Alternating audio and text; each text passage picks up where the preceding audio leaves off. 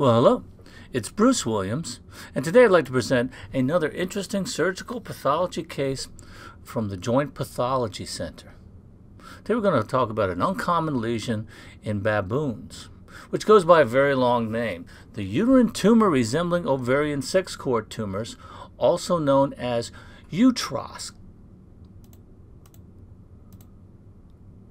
The case we're going to be looking at today was one of a series of 4 baboon submissions from the Southwest National Primate Research Center at the Texas Biomedical Research Institute, which arrived at the JPC over the last 18 months. These cases were published in a case report in the most recent issue of Veterinary Pathology.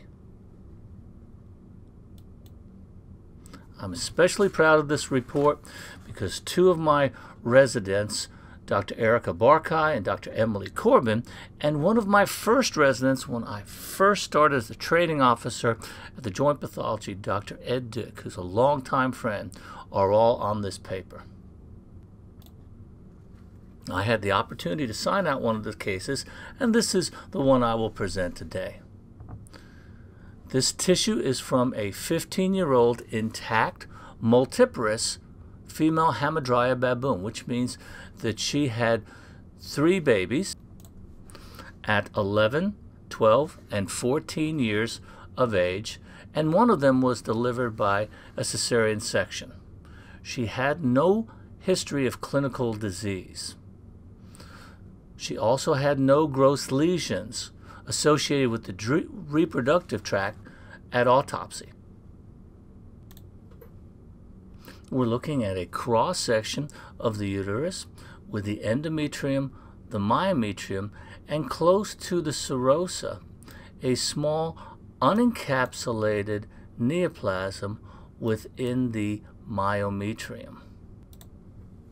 The neoplasm is composed of rather banal tubules, cords, and trabeculae of low columnar to cuboidal epithelium with basally oriented nuclei, minimal anisokaryosis and anisocytosis, and no mitotic figures. If you were to see this in the ovary or testicle of the dog, you would probably assume that this would be a sex cord tumor, which includes granulosa cell tumors in the female and Sertoli cell tumors in the male. The epithelium of the sex cords generally has a nutritive and protective structure for the germ cells. And when we looked at these for the first time, we were struck by how much they looked like Sertoli cell tumors in the dog testis, or their equivalent granulosa cell tumors in the female ovary.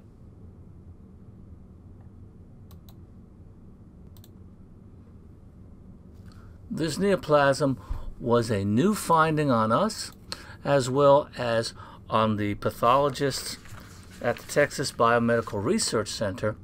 And one of the wonderful things about working at the Joint Pathology Center is our staff of MD pathologists. Because baboons are very close to humans, we're often able to send unusual tumors over to them to help with the diagnosis. This particular case went to Dr. Philip Branton, one of our staff pathologists in the GYN breast department, who recognized it as morphologically similar to the UTROSCTS, the uterine tumors resembling ovarian sex cords, which is a very rare tumor in humans as well, with only 50 to 60 cases currently in the human literature. He suggested a battery of immunostains which would be appropriate for ovarian sex cord tissue. One of the immunohistochemical stains that these tissues are strongly positive is WT1, or Wilms tumor gene. And you can see that in this particular tumor, the nuclei stain appropriately and very strongly within the nucleus for WT1. there is also staining in the nuclei of the surrounding myometrium, and endometrial stroma will also pick it up strongly. The additional stains that were suggested were negative on this particular case, including CD10, CD99, inhibin, and calretinin. But UTROSCTs in humans have a sort of diverse immunohistochemical pattern, with WT1 being one of the most common and strongest positive stains that you can run. They're also strongly positive in humans for calretinin, but none of the 4 cases that were in this collection stain for calretinin in our laboratory. So let's take a slightly closer look at these tumors. And I know that when I use the term sex cord stromal tumors, a lot of people become confused, and I can find them very confusing as well. So let's break down the tumors of the testis and the ovary. Okay, sex cord stromal tumors, both male and females can have them. These are not germ cells. Germ cells are not a part of them. When we talk about germ cells, we are talking about the cells that give rise to the sperm in the male, the eggs in the female. Germ cell tumors in females are known as germinomas, and in males they're seminomas. They're large round cells with prominent nuclei that generally will be present in sheets and don't have a particular pattern. Okay, the first part of this, the sex cord cells, are the granulosa cells in females and the Sertoli cells in males, cells, as we said before, which have sort of a nutritive, a nursing, a protective function for the developing germ cells. And the tumors that they form are granulosa cell tumors in females and Sertoli cell tumors in male. The second part of this, the stromal cells, are supporting cells as well. In the male, they're very commonly seen in the testis as the interstitial cells or the Leydig cells. And in females, you can see them as thecal cells or some of the stromal fibrocytes. The tumors that they form are thecomas and fibromas and interstitial cell tumors in males. And finally, there are a limited number of mixed sex cord stromal tumors where actually all of these cells of the sex cords, the granulosa cells, and the stromal cells, the thecal cells, are all mixed up.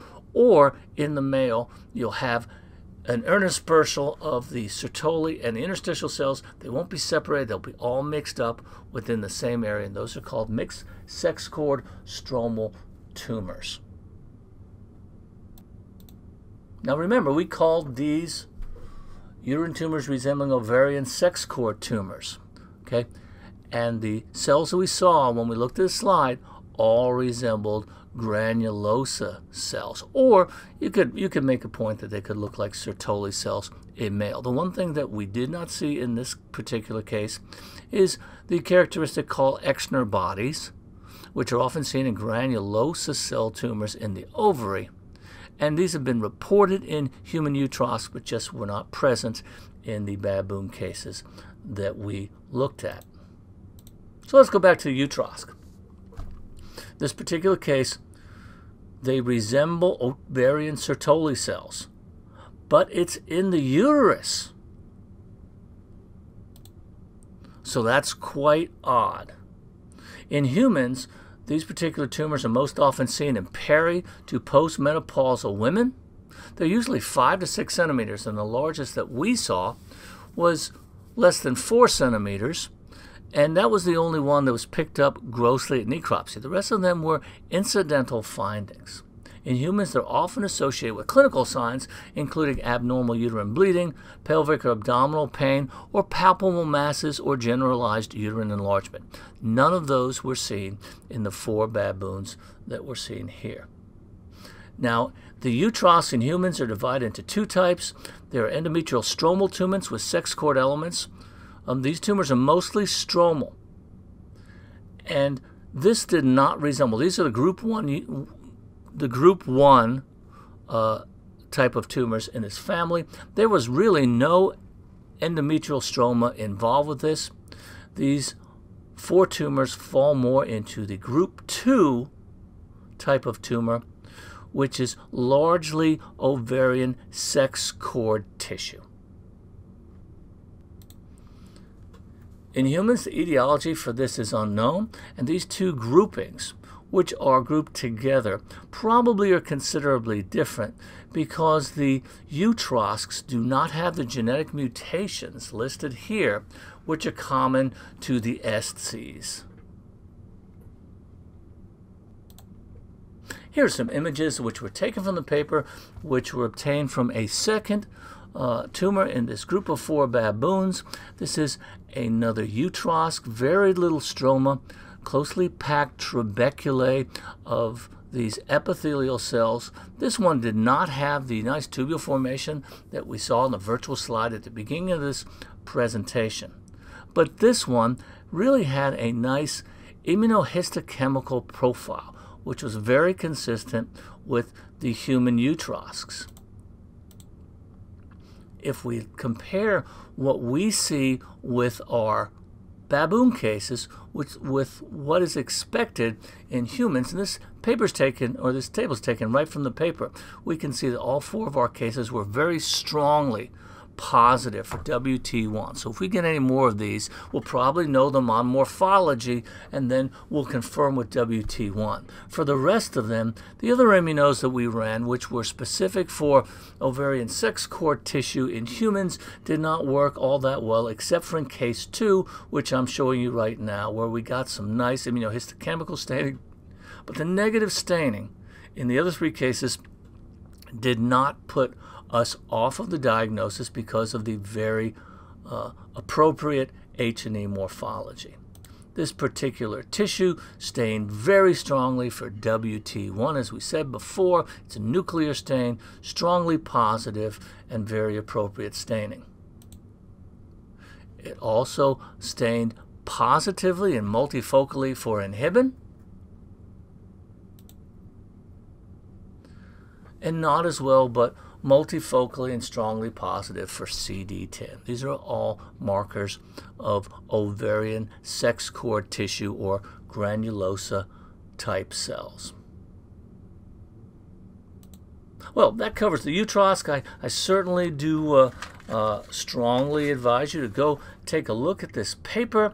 It is present in 2018 Veterinary Pathology, volume 55, number 5, pages 753 to 758. I want to thank 2 of the authors, or 3 of the authors of the paper, my current resident, Dr. Emily Corbin, who worked up 2 of the cases in that 4-case paper,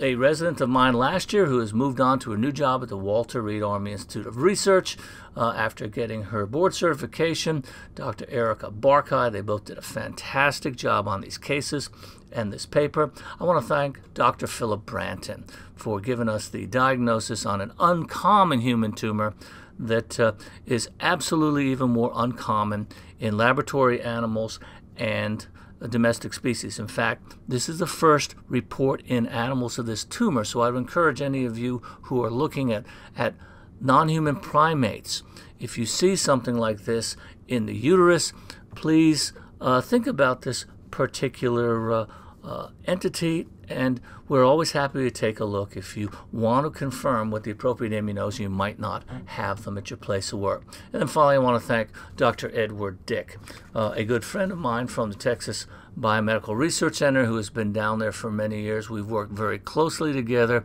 He always sends fantastic cases, always puts our residents on these cases, so they get a couple of wonderful case reports under their belt before they leave their residency. Thank you, Edward, for all your support over the years.